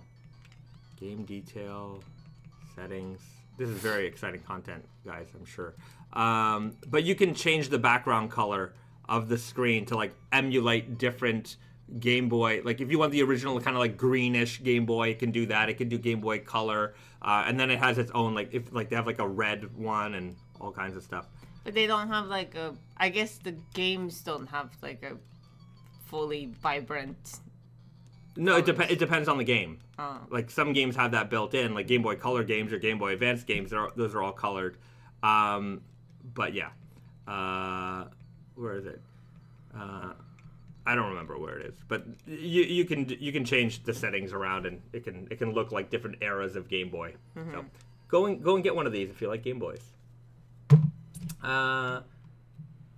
Prince Rose writes, I'm trying to play Pokemon on the Game Boy with my close friend. Well, there you go. There you go. You can do it on these things too. It has like it has link cable support also, so you can like actually trade with the link cable. Rights W5 writes, Super Mario Land 2 is a good game. You like Super Mario Land 2 on the Game Boy. 6 golden coins. Oh, yeah. I played that a lot. My sister had that game, so yeah. There you have it. That and Tetris and Dr. Mario. For some reason, I remember that a lot. Right. The Raven writes, Bahzad Gaming Channel when? Probably never. Probably never. You're only going to talk about old games. Well, people like old games. BD writes, Risa, more skirts on the way? No. There's a dress for the spring. Aloha dress. Yeah. I think that's it for... I don't think there's any skirts for the fall. No, I don't think so. Sorry, no, for another while. All right, we'll keep you posted. Owen writes, Friday night routine: play Pokemon and watch the live stream. It's a great combination. That's like a great Friday night activities. Yeah. Pedro writes, any funny hotel or occurrences from all this travel talk? Funny hotel occurrences. Let's see. I don't know. Nothing that really stands out. Hotel. No, I have to say that nothing that really stands out. Loud party goers in the next room or whatever, but like nothing, nothing crazy actually. Which is perhaps with all this travel, it's kind of odd that nothing sensationally weird has happened. Yeah, I've been in like, I'm trying to think. I mean, this was a nice thing that happened. It was a travel, like when we were in Hawaii last year on our way back to Japan, they canceled our flight and sent us back to Honolulu, and they booked us a hotel, and like they booked us like one of the nicest hotels we were ever. Yeah, and because we're the first one at the hotel out of everybody who got the flight canceled, the lady at the counter was so nice, very nice and accommodating, and they gave us like the best room. It was so good. Yeah, it was very nice. It was a Marriott. I forget exactly which one it was, but yeah, it's one of like, I think there's like the one on the Waikiki beach. And it was that, and we got the beach view, and it was fantastic. Wonderful. We got to spend like a day there, and it was great. So. Shout outs to those nice people. Piero Morel writes, any new knives? So it might be really far down the line, but I know that that we're working on getting new knives done. It's going to be a very different kind of knife compared to the past knives. It's still going to be Higanokami like blades, but the handle is going to be very different. Yeah. So I'm just going to say that much because I don't know how far we're down that road. Yeah, Reese's got a good one for this one. Mignon Maxim writes, any options on electric closet steamers such as the LG Styler or Samsung Air Dresser for sanitizing, refreshing, and dry and de-wrinkling clothes? Do these work on heavy cotton or against moths and bed bugs? Now, those closet steamers, I think, are fine. But here's the problem with them. You can put like 2 things in them. They're very small. On it, when I worked at Holt Renfrew, we had closet steamers that you could put on like an entire rolling rack worth of clothing in, and it would steam everything, right? That way you didn't have to sit there with a steamer and like steam every garment before you put it on the floor.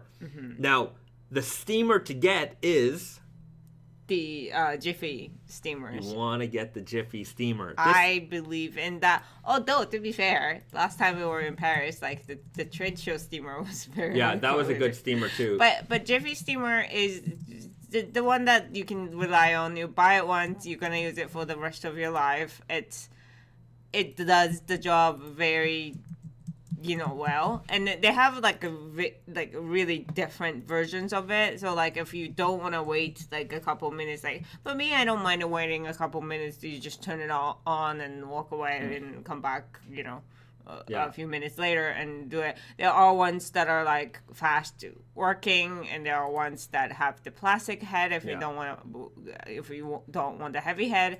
I like the metal head, so I had to import it from America because nobody in Japan has that like metal head steamer. This is a professional quality steamer. Yeah.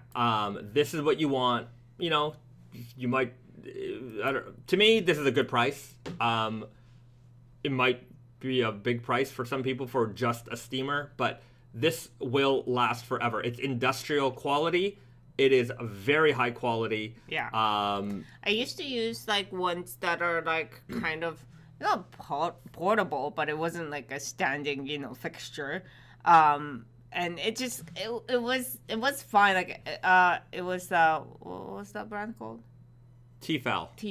Yeah. And they do make a good one, but it's just the like... The water tank is this big. Yeah, and then you're carrying the water. Yeah. So, like, it's equally heavy, if not more, than these, like, even the metalhead ones. And, again, like, metalhead, like, is heavier. But I feel like I think I like the metal. It's just, like, it feels like it's going to last forever. Yeah. And then, like, if you don't like the weight, then you can get the plastic head. Yeah. And the tank here is huge. Like, you can put a lot of water in here, so you can steam a lot of stuff. Yeah. And the steam gets to steaming level fast, and the consistent flow of heavy steam gets wrinkles out of everything. Yeah, and then they do have, like, if you have room for it, they do have, like, the attachment for different ones, but, like, they also do have an attachment that is, like, a board, like, ironing board, standing ironing board. So, like, you don't even need an iron at this point. If you have the metal head and then, like, just do against the board, like, it's an iron. Yeah, too. So go look at the Jiffy, Jiffy, Jiffy brand of steamers. Funny thing, when I went to the Jiffy website, like, go now. I had to find the American one. Yeah. Here. But it's, I don't know. Oh, yeah, it is. And then, like, on the main page, like, I think this, is it a slideshow? The main page? No. Like when I went there, when I was like buying it, like the first slide was like a picture of a retailer using it in the store, and in that store, Naked and Famous jeans were showing. Oh, that's funny. I was like, what? Wait, what did I do? Clothing steamers, Pro Line clothing steamers. So yeah, this is. Oh, here. Oh. Yeah, this is Naked and Famous jeans. Oh yeah, you can see it right there. There's some stretch salvage in the background. There's some old Naked and Famous pocket flashers here. That's great. So there you can see, trusted by professionals and tough enough. From even us, we use this at Tate and Yoko. We use it in our home. This can steam jeans beautifully. I used it on my dirty fades just the other day. That's the Japanese price, which isn't as good as the American price, but that's a different model anyways. But if you're in America, go on Amazon or even here, where to buy. Get a Jiffy steamer. Save 25% off with factory refurbished. Click for details. There you go. They can obviously tell that I'm in this part of the world, but get a Jiffy steamer. That's the one. Don't bother with those closets. To me, they're expensive, and they don't steam a lot of stuff. That's the problem. Like, they're very narrow. You could put like a jacket in there. Yeah. And I mean, the benefit is that you don't have to do it. Like, you just have to put it in there and press a button. That's true. But it is one thing, unless you have like a basement where you just, like you can just have things like that. Like, it's just another fixture in your home. Although, I mean, like the steamer is big too, but it's just, it to me feels like a furniture or like a kind of like another refrigerator that doesn't do too many things. Yeah. So there you go. Magic24 writes, how hard is it actually for a vegetarian in Japan?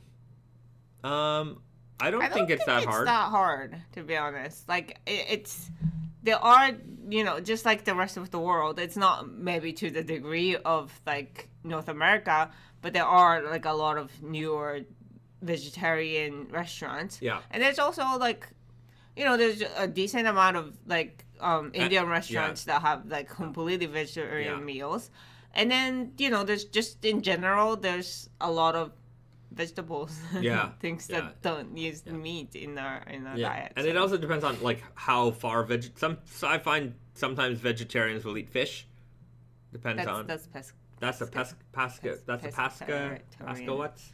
I never know the difference between the people who only eat fish and not meat, and the religious, the Christian. Pescatarian. Pescatarian. Is that how you say it? Presbyterian. Presbyterian. Okay. That's the religion. That's the Christians. And then pescatarian is the people who eat fish. Okay. Well, anyways, vegetarian, vegan. Vegan might be hard. I don't know. I don't know, to be honest. Yeah. Dead Sea Genesis writes, the seaweed is radioactive from Fukushima. Maybe, but if we've learned nothing from Marvel Comics is that radiation makes you stronger. You develop superpowers, mutant powers. It's all good. So don't be worried about that radioactive Fukushima seaweed. Yeah. Take it in stride. You'll probably develop some cool features down the line. Mm-hmm. Okay. Rice W5. I heard meat was banned in Japan for many, many centuries in the past. Maybe. There were times that we didn't eat meat. Like, even in, like, current days, I think Buddhism, like, Buddhist monks, I don't think they eat meat. Yeah. But anyways, we do eat meat now. Matteo Dondi. I'm Italian, so I'm a pastafarian. This is true. The flying spaghetti monster should be revered in all its forms. So, salute to you, my pastafarian brother. If pastafarian was the religion to appreciate pasta dishes? It is. If you guys don't know about pastafarianism... No, I know, but it's not the religion to appreciate pasta food. It's just that the pasta monster is the ultimate power. Yeah. So it's not the same thing. But he is. I mean, guys, let's give praise to our Lord and Savior, the flying spaghetti monster. Do they eat pasta a lot? I think you actually need to eat pasta to praise him. I'm not up on my my pastafarianism. So anyhow, all I can say is, because if that's the case, I can see myself. Pasta is good. It's good for you. May your noodle never be overcooked. I'm with you. Yeah. I'm not very strict on that, actually. I don't care. All hail the flying spaghetti monster, David Dixon writes. That's true. We should. Touched by his noodly appendage. Pasta denim drop when? Well, if you think about it, all denim is made with all these noodly fibers that come together to make yarns. To make this beautiful fabric. Yarns that are al dente because the core is a different color than the outside. Pedro writes, I came here for the jeans and stayed for the random stuff this stream brings. There's going to be a lot of random in these streams. That's for sure. We're here to answer your questions live, but you guys know you can get me on some kind of side rant very, very easily. BD writes, my Lord and Savior is warp and weft. Mm-hmm. In Japanese, Tate and Yoko. Mm-hmm. And in English mispronunciation, Tate and Yoko. Mm-hmm. Tate and Yoko. Some people think I'm Tate and that Risa is Yoko. And I don't deny it whenever it happens. I don't know. It just came randomly from random people who would like when you'd be in the store? Yeah. Are you Yoko? And I don't think anybody's asking anybody if they were Tate. But I think it's because, like, I was there and, and I'm Asian. Yeah. I feel like that was how it came to people's minds. I'm not offended, but it's kind of a funny idea now that like it's like yes, it is two names. Yeah. Tate and Yoko. Yeah. It's right. I call it Tate because sometimes a lot of people call it Tate, and so but yeah, it's pronounced Tate. Here's some random video game knowledge. So in space shooter type games like R-Type or Galaxian, Space Invaders, that kind of thing. Ikaruga, like more Dozanpachi, like more modern ones. They're played on a 4:3 monitor, but the preference is to turn the monitor on its side, and they call it and it's called Tate mode. But in the West, sometimes on like gamer channels, they call it Tate mode, and I'm like, it's Tate. It's Tate. It's confusing. Yeah, it's confusing. Yeah. So yeah, put it in Tate mode, everybody. Turn your TV sideways. And just as a side note, if you didn't know, Yoko and Yoko are different, or like it's not like a same pronunciation meaning two different things. It's a different pronunciation. It's different words. Right. So what some Japanese lessons for us then? That's it. Yeah. Okay. Very good. Warp, Tate, Yoko, weft. But it also means horizontal, vertical. Well, so like actually the warp and weft is Tate ito, Yoko ito. So ito is the yarn. Okay. Part of that. But in the industry, like when you're talking about denim or like any kind of fabrics, like we know what like tate means because you're talking about tate ito. Yeah. So it's Tate, Yoko. Yeah. Vertical, horizontal. Yeah. It goes with anything. Yeah. Yeah. It can be anything. It can be anything. Okay. Topher Cobra writes, we should do a Japanese word of the day each week. Okay, we had 2 words today. Yeah. Okay. And Yoko. All right. Now you know. Next week we'll have another segment. Next week we can go right and left. Oh, right. There you go. Up and down. Well, everybody, do your homework and see if you can look it up, and then we'll do a little Japanese language lesson for everybody. And I'll probably learn a little thing too, because my Japanese is terrible. Terrible, by the way. Okay. Heslaw writes, I got a 30 waist and got a 30 weird guy jean. Is it too big? I heard these jeans tend to run big. Okay, there's a lot to unpack in that question. Good question. You've got a 30 waist. What do you mean when you say you have a 30 waist? Do you normally wear size 30 jeans, or did you actually go and measure your waist? Some people don't know that the size of their jeans, that tag size, doesn't actually correlate to the actual waist measurement of that jean. Most jeans are going to be a little bit bigger than the size that it indicates on that jean.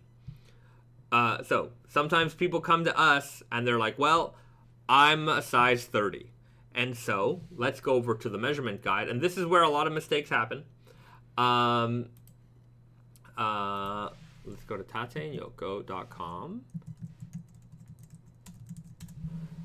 And let's just use like the Spring Garden selvage, for example.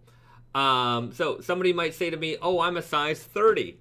And then they'll go to Tate and Yoko and they'll look on that measurement guide. So I've just brought up the Spring Garden Selvage Weird Guide, for example. And they'll say, well, I'm a size 30. And what size should I get? Or what they'll maybe mistakenly do is presume that because they wear a size 30, that's what their waist measures. And then they go and they buy the size 28 because they see the tag size of size 28 has a waist measurement of 30. But what the reality of most situations is that if you wear a size 30, your waist measurement comes out to be a 32, right? And so sometimes people will mistakenly buy the smaller size because they presume that their waist, the waist measurement of their jeans correlates to the tag size of their jeans. It's not the case. So I can see Hess Law writes, I measure 30. Well, if you measure 30, then you should find something that has a 30 waist measurement. But I don't even recommend that. What you should do is measure your jeans. Take the jeans that you wear out, presuming that they fit you well, and do the measurements. Do the measurements the same way that we do. And we have a video that explains our measurement guide. And then we also have the measurement guide instructions here as well. So follow to the T what we do. Waistband, front and back, parallel with one another. Measure from, this exact point on your jeans when you're doing the front and the back rise and your thigh measurement as well. Measure the jeans that you own.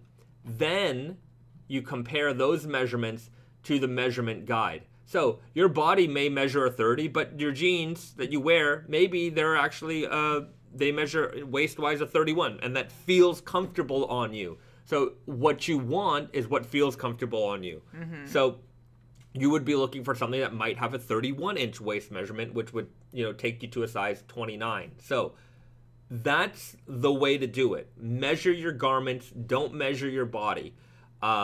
Because the way garments feel on you are going to be different than what you measure. Mm-hmm.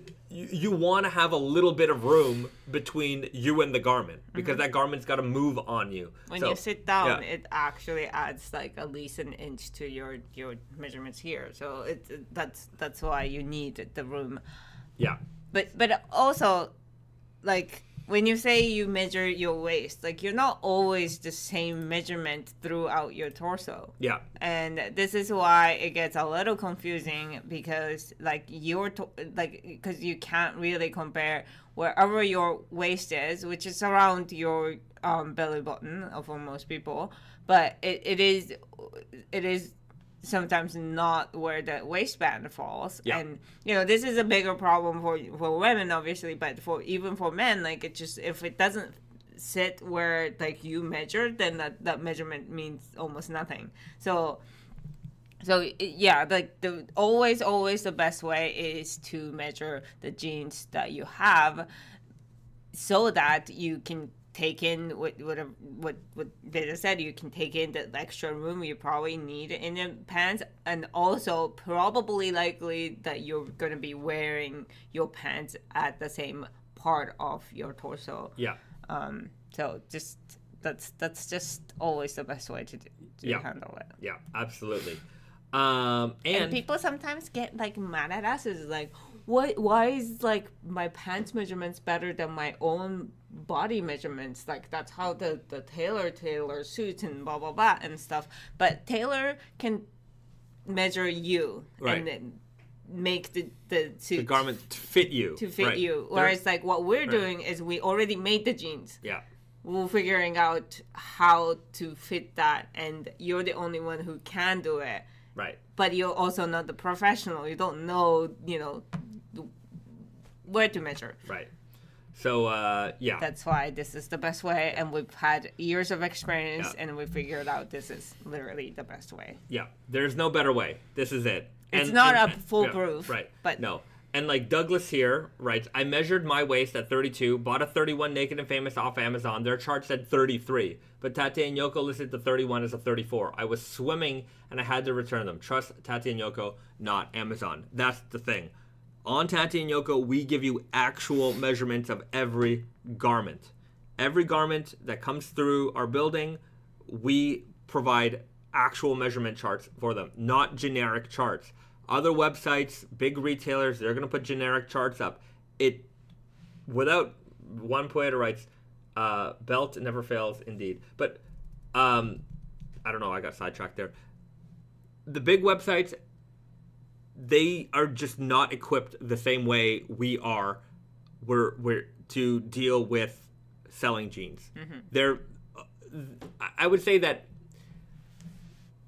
because we're a lot more specialized in what we do, we can take the time and we understand how it is necessary to sell these jeans to you. Big retailers, maybe like a department store, for example, they're used to people coming into the store and trying things on. Like, to me, I feel like their online store is oftentimes just an afterthought. It's like, sell it. We've got this, return policy. Let the customer sort it out. Yeah, that's right? exactly it. They're willing to offer free returns just so that they don't have to do that for each and every single product, which I understand. Like, there are sometimes, they have bazillion products and they don't have the resources to do that for each item. For us, we don't offer a free return, but instead we offer a way for you to figure that out ahead of time. So we really want to encourage customers to just kind of consider that before you order anything online.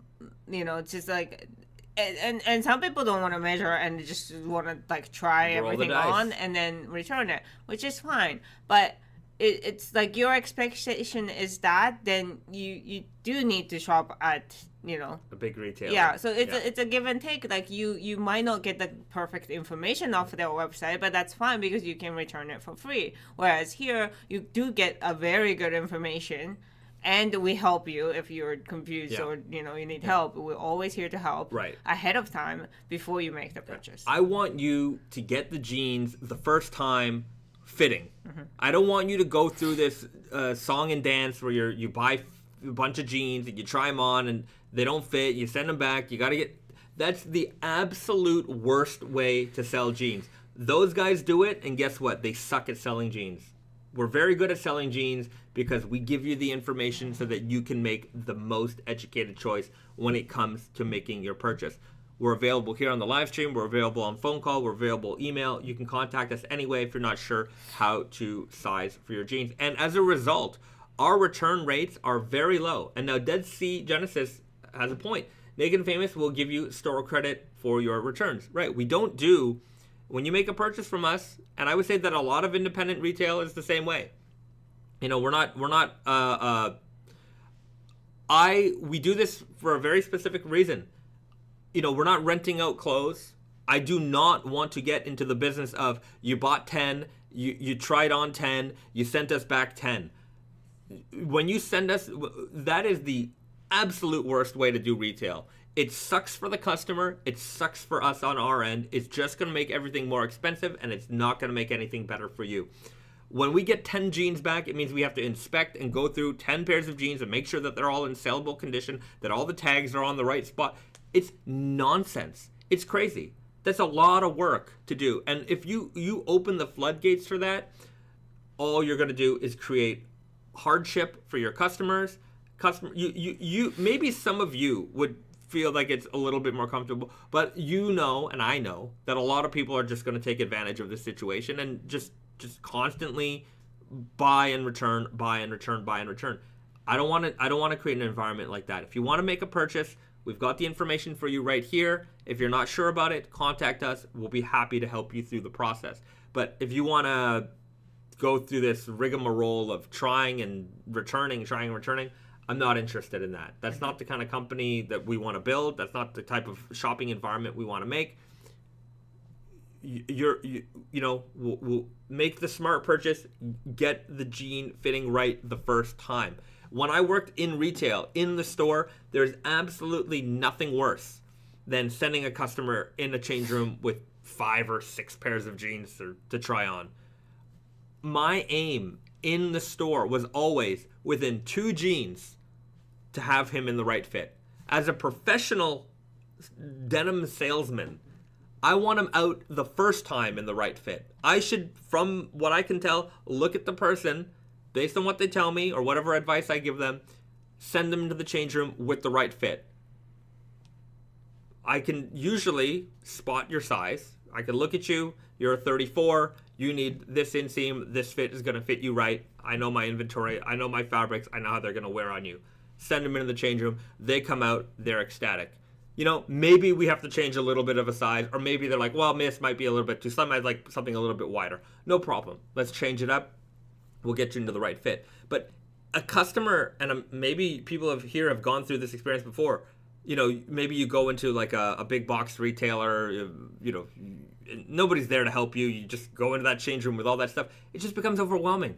It is a terrible experience. So to recreate that terrible experience at home where you get this big old box of clothes that you got to try on, it's the worst. How about you get the package and you open it up, you put them on, they fit the first time, and you can enjoy them right away. To me, that's a much better experience for everybody, so that's the kind of experience we're trying to create.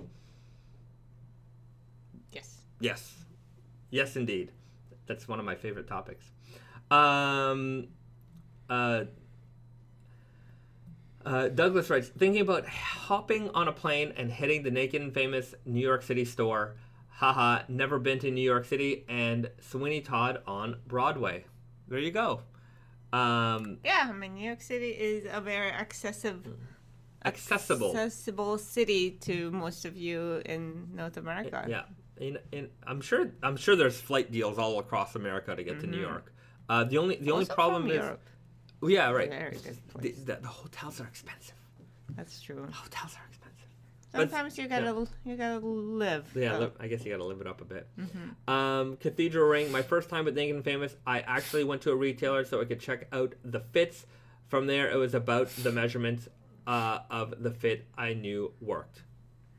Bingo, perfect. That's a lot of folks as well.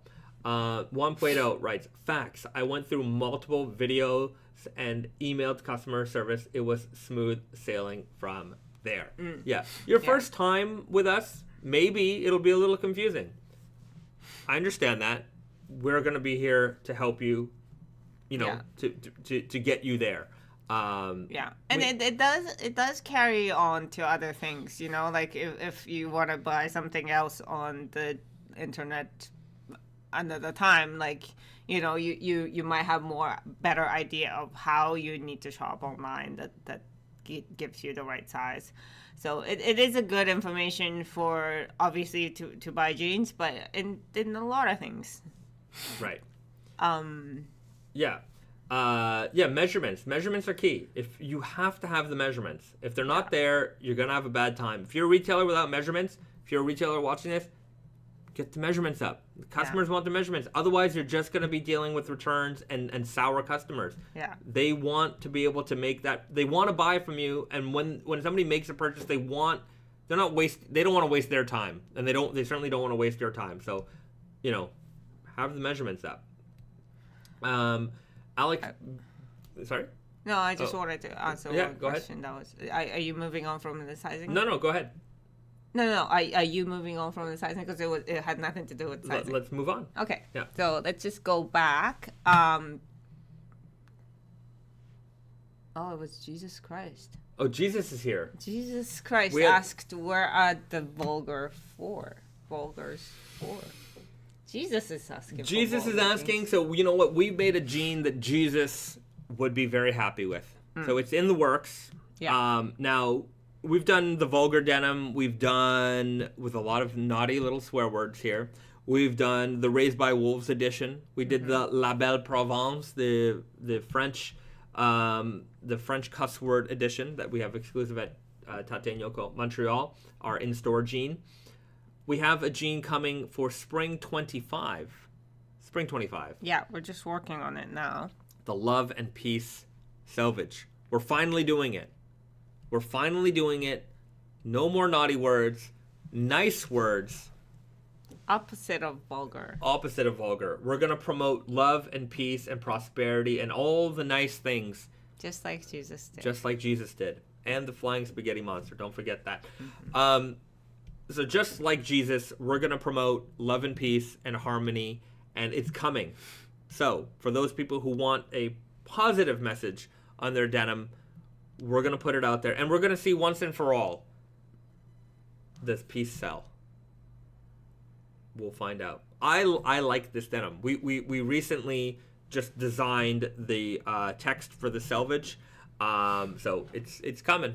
It's going to be the vulgar selvage base. That same fabric, but now with peace and love on the selvage ID. Which is a great fading base. Yeah, it fades beautifully. We've seen a lot of nice fades on that. And it'll have its own special edition leather patch, which is being designed right now. I'm actually waiting to get some updates from the artist, but I think it's going to come out beautifully. And so, it's going to be all about the power of positivity and love for the next vulgar selvage, which we won't call vulgar at all. We'll have to have a new name for it. So that's what's a coming. Christopher Colin writes, my very first Naked and Famous jeans were Elephant 12, purchased at the New York City store last September, heading back in a month for my second visit. Nice. Well, thank you very much, and we'd love to see you there. Unfortunately, Reese and I won't be there because we're there rarely, but yeah, next month. Anyway, I don't know. I'm not sure when the next time we'll be in New York or America, but we'll definitely keep you posted. And if we are in the New York store, we'll do some kind of gala like last time. Gala? A gala. Oh, yeah, everyone came out with their best denim outfits. It was a denim gala. You know, it was wonderful. Chief Miggy writes, restock Raised by Wolves 15s. The 15-year anniversary. Probably not. I mean, unless, again, some random roll shows up in the warehouse. But I think we must have used all of that. But yeah, I'd be definitely happy to work with Raised by Wolves. Again, you know, we've done some collaborations with them in the past, and they're great friends of ours from the great state of Ontario. Now, they used to be Quebec-based, but they are Ottawa-based Canadian fellows. We saw them in New York. They came to our gala. They came to the gala.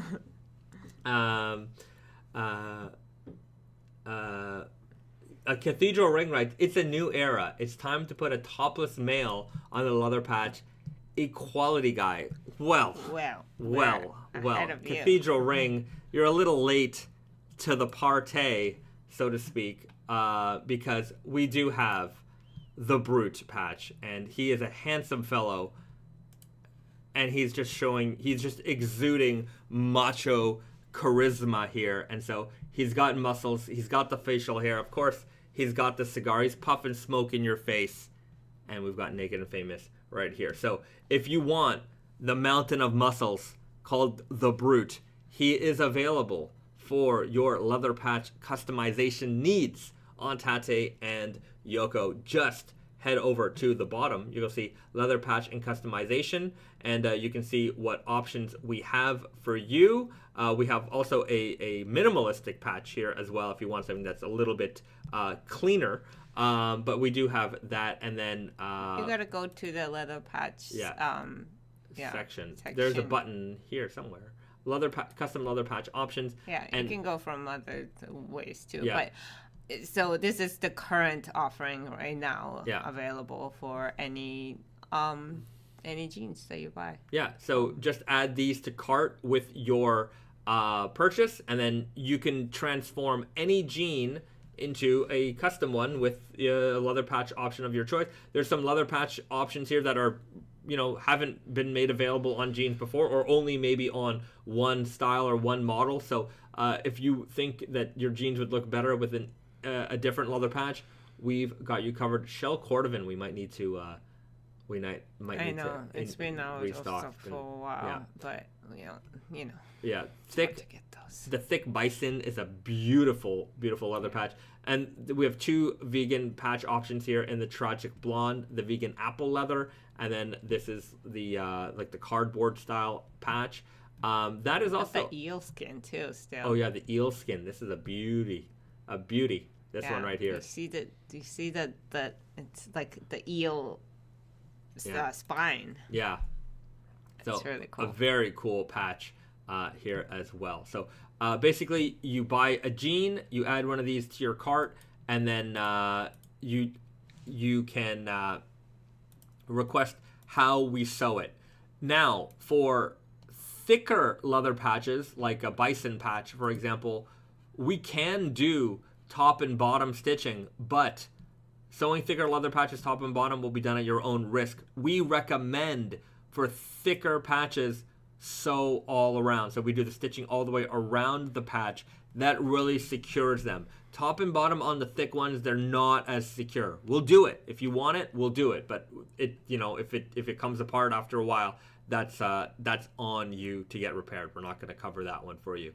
So be aware of that. But yeah, we can customize any jean. If you like, for example, I had a customer the other day saying that they picked up a pair of classics. It was a guy, and he's like, "Oh, the classics, they fit, they're great." He's like, "The only problem for me is that the leather patch is too small." I'm like, "Yeah, you could customize it, put on the big leather patch, and there you go."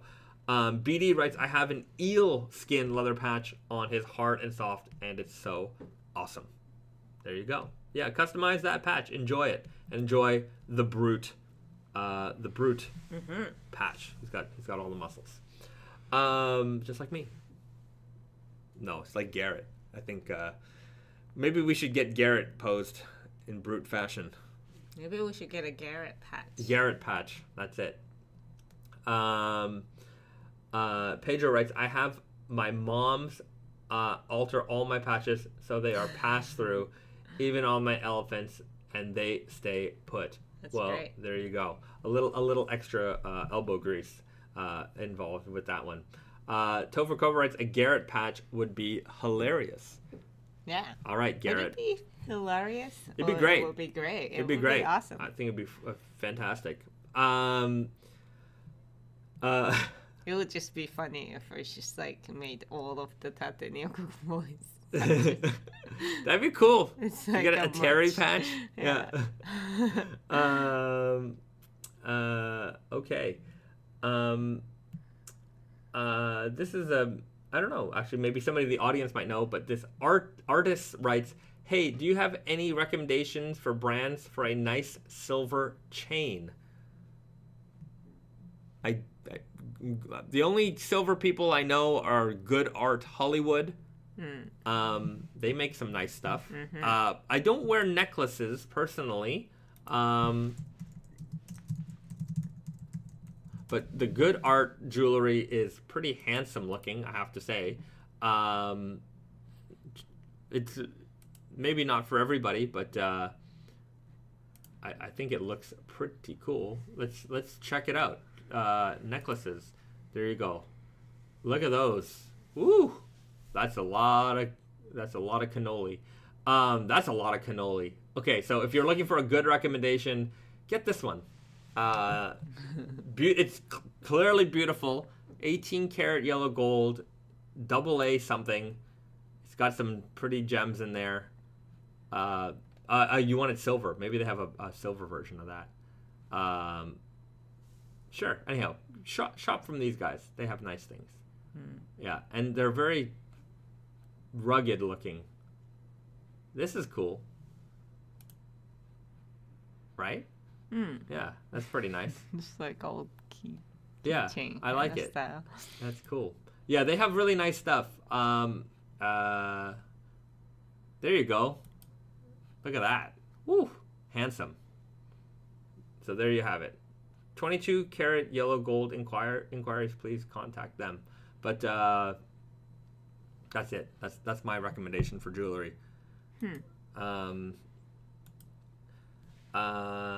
Pedro writes, 14 stacks. Sure, I could afford that. Yeah, we totally, no problem. Just don't pay for your rent for like the next 10 months. There you go. It's either the necklace for life or no rent. Juan Puerto writes, "What glasses are you wearing, Bahzad?" These are Effector. It's a Japanese brand called Effector, and I'm a big fan. Chief Miggy, that's a silver jewelry company on Tate and Yoko. Which one? Munka? Munka. Yeah, Munka is mostly accessories, like pins. Yeah. Not too much jewelry. They have some bracelets and things here and there, but yeah. I also found this like random brand recently, and I've just been like, I don't know this person or these people, and I don't know. I'm just kind of blasting it to the world, but it's called Northworks, and it's a Japanese brand, but they do make like things out of like old American coins, and some of them are like silver.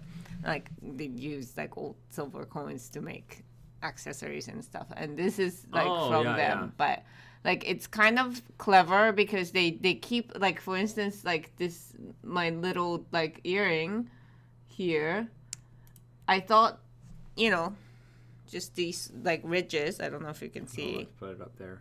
But these ridges actually, it's probably very hard to see. Yeah.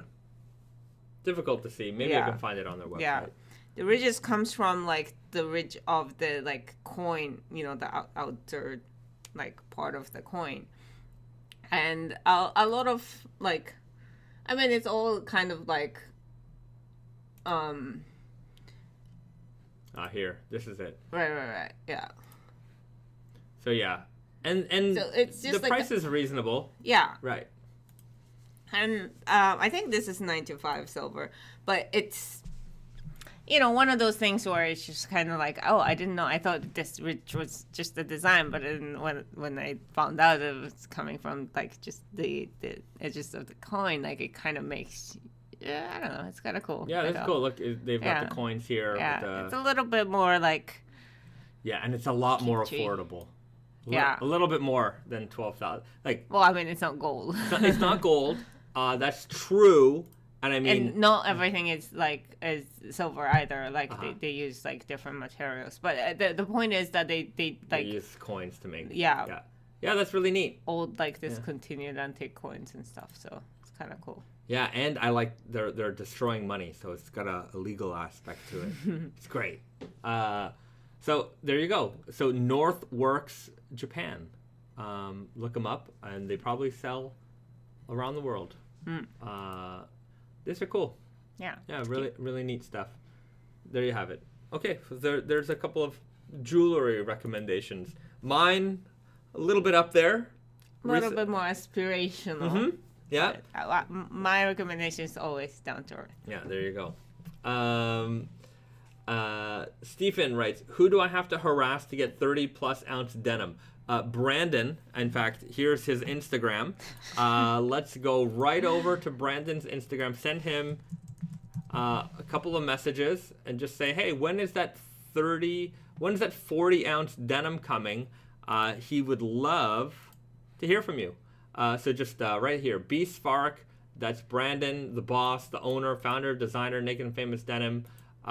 Check him out. He'll love to hear from you with regards to when and where the 40 ounce denim is coming. So there you go. Yeah, we gotta motivate him. Yeah, we gotta motivate him. If he's motivated, I think my words have they're filtered out now. Like if I say those words, like his brain does an opposite waveform, and it just, gone. But he'll listen to fresh new voices probably. Let's see. McCult writes, picked up my Blue Owl left-hand tool, black by black, weird guy, very excited. Fantastic, Gene. Thank you. Very good. I hope you enjoy them very much. Cathedral Ring, I guess somebody was asking about underwear recommendations, and then Cathedral Ring responded, I put in the request for circular knit banana hammocks, but Wonder Looper hasn't replied to my emails. Not sure why. They're called banana slings. Okay, you're using the wrong term. Banana slings. It sounds much sexier that way. But yeah, it's they're going to be really expensive. So yeah, if you thought those Good Art Hollywood necklaces were pricey, Wonder Looper banana slings. I'm not gonna judge most of you, but I don't think you can afford them. It's gonna be like that. So, and it's gonna be an invite only type of thing. Yeah. So, if you're a male exotic dancer with the cheese to spend on a high quality banana sling, send me a message. We'll make that happen. BD writes, can you talk about your article and Tate and Yoko staff in the Indigo Zine? Saw some posts online. Did we show it off? We might have, but we can show it off again. Some people may have missed that, but we are featured in the inaugural issue of Indigo Zine. It's like a zine here, a little magazine, free magazine that some of our friends put together. It's all about denim and denim-related things and things that are adjacent to the denim world. And they have like, you know, just cultural thing, not just jeans. You know, these guys doing music. These guys, you know, have like his own ateliers. Yeah. Street snaps. Yeah. And snap. Wait, look, what? We've got some Naked and Famous New York and Tate and Yoko employees featured on this page. We've got the New York City staff up here, and of course, many of you guys know these handsome gentlemen from the This Week at Tate and Yoko show, a wonderful show we have here on our YouTube channel. We've got Sally Fox, the professor of BrownCon, and you recognize these two people here. We did a nice interview with Sally Fox to talk about her wonderful sitting creation. just like this right now. That's how it looks. That's our studio setup. Yeah. And then they featured got like some a page Wonder Looper Fox Fiber stuff, which we're wearing right now actually. And and a bunch of different interesting leather art, ice cream. What everybody likes. So we sent a handful of these to Tate and Yoko and to New York City. Now there's not a lot. Like there's a handful of them. So I think what they'll do at like This Week at Tate and Yoko, maybe they'll make a special like, you know, whatever the word is. Maybe we'll pick out a couple of those people and send some copies out too if you're interested in these. Well, we were sending some to New York store too, I think. Yeah. So if you're in New York, maybe you stop by, take a look. It's all in Japanese, but these guys, these two are the guys who's doing the magazine. I'm just not good at this, but they also have a podcast which we appear a couple times. On, which is in Japanese, except for my English, which Risa then translates into Japanese. But yeah, very Japanese. But anyhow, check it out. Google Translate works magnificently. Okay.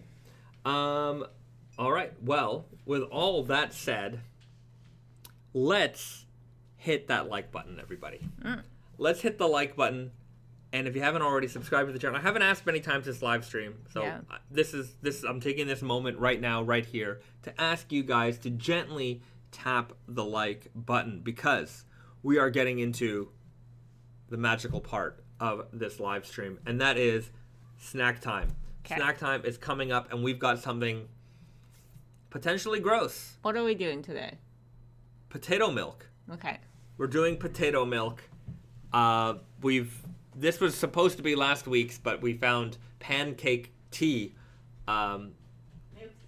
Pancake milk tea last week, so yeah, a lot of milk products. So we're gonna try potato milk. We bought this a while ago, so it's probably still good. We're gonna find out, and you guys are gonna find out with us.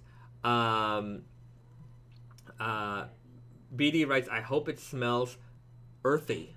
Well, it may. I think it's sweet potato milk. We're gonna find out. I always use the same glass. That's okay. You're allowed to use the same glass. I think we need it clear though, 'cause, you know. Yeah, we gotta show this off. So, Cathedral Ring writes, somebody call the authorities. They've gone too far. This is not potato as in like potato. This is a sweet potato milk. Yes. So Sweet. that sounds a little better. Probably. Than potato milk, I feel. Yeah. So it is. Did you say that this was the same people who made the disgusting buttermilk? Yeah, they So I have no hope for this. No. My Very low expectations are very low. The Raven with a great comment. I never realized potatoes created milk for their young. They do. They do. I didn't know you could milk potatoes. Well, okay. Again, this is potato and milk. Yeah. There's an and. There's an and there. In English, too. It even says sweet potato and milk. Yeah. So I expect this to be gross. I have no hope. After the buttermilk incident, it looks like the buttermilk. So yeah, I'm it looks like eggnog. It's very yellow, custard color. Okay. It doesn't smell like, good. It smells like sweet potato like snacks. Yeah, yaki imo. Yeah, artificial sweet potato.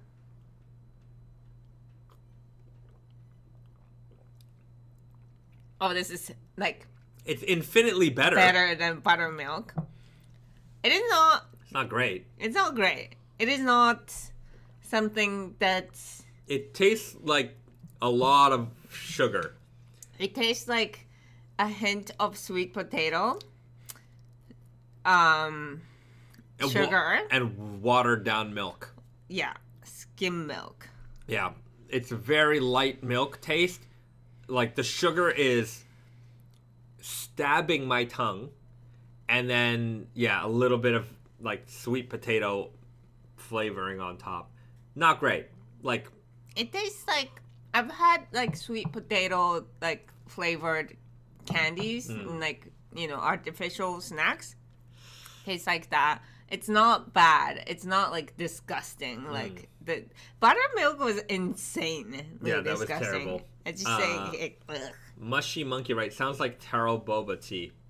No, that's a lot more smoother tasting, and I feel the flavors are very distinct. It doesn't really blend well. I can taste the milk, I can taste the sugar, and I can taste the potato all separately. But I can see your point. I think if there's boba in it, it feels more like a dessert, and maybe that's not bad. Just as a, like, liquid drink, yeah. I see where this can be better. Dead Sea Genesis. Stick to designing jeans. Your snack choices are disgusting. Well, guess what? Disgusting snacks keeps you tuned in. And it's not for our pleasure. It's for your pleasure. If we chose the best snacks, which we know of, we're very good at choosing snacks, by the way. I like picking... And it would be just so boring to you guys. I like weird. I want to try things. So sometimes you got to try the weird and the unusual, which luckily here in Japan they have an abundance of. So we're gonna keep it going, whether it's gross or not gross. We're gonna keep it up. I take my good back officially. Okay, I'm going good. Oh, BD thinks we were gonna say good. I'm not gonna go with good. It's okay. I'm gonna go with it's okay. It's not bad. Yeah, it's not bad. I'm putting this at a 3.4 out of 10. Yeah, that's very bad. It's not great. I would never order this again. I would never order it again. I don't want it. I don't necessarily want it. I don't think I would buy this again, but it's not bad. I'm gonna go for like, I don't know, like 4.2. Okay. Yeah, that's... Maybe 4.5, 4.7, something. I don't know. It's very close to 5. It doesn't offend me. It's not bad. It's fine. It's... All right. Yeah. Well, there you have it, guys. Potato milk. Not great. Sweet potato milk. Like, bottom line, not great. Don't go out of your way to find this. Let me put it to you that way. Now, next week, we have another drink also. Better drink, presumably. We'll spill the beans so that you have anticipation for it. All right. I'll bring it out. Okay. Wow. I want you guys to be... Snack time is getting a little bit more of a... I don't know. We never plan for this. Sometimes we have 2 things to choose from, and other times we have nothing. And we, lately we've been finding new things. So we got a little bit of a future planning. Yeah. Somebody said drink Coke and milk next week. Come on, man. If Coke made it, I'd try it. But I'm not just going to put Coke and milk together. What do you think? I'm crazy? But we do have K-Wave Coke.